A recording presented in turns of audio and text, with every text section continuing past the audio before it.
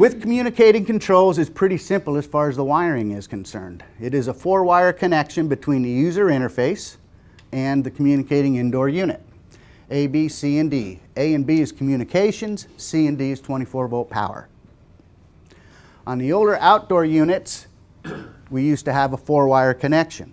Okay, same thing, A, B, C, and D.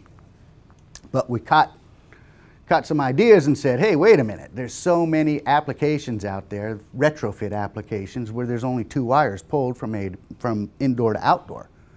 So what we did was we made some changes in the outdoor unit, so now it's just a 2-wire application. Outdoor unit has power to the board whenever there's unit power.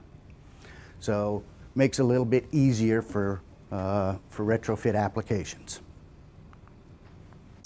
And again, the way we did it is you look outside, there's a transformer. Whenever the outdoor unit has power, it supplies power to the circuit board, then we have the ability to communicate.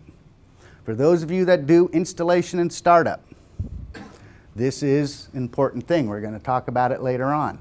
When you're doing your original installation, if you have a 2-wire application, you better make sure that the disconnect is on at the outdoor unit. Because if it's not, what happens? You get no power, right? So if this is not powered, is it going to find an outdoor unit? No, it's not. Right? Happens to everybody once.